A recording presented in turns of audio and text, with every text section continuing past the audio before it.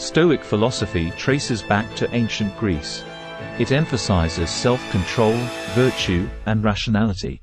Marcus Aurelius, a Roman emperor, was a prominent Stoic philosopher. He wrote Meditations, reflecting on Stoic principles. Aurelius believed in the importance of self-discipline and inner peace. Stoicism addresses dealing with adversity and accepting the moment.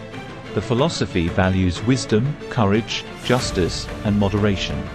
In modern times, Stoic principles are applied in self-help and psychology.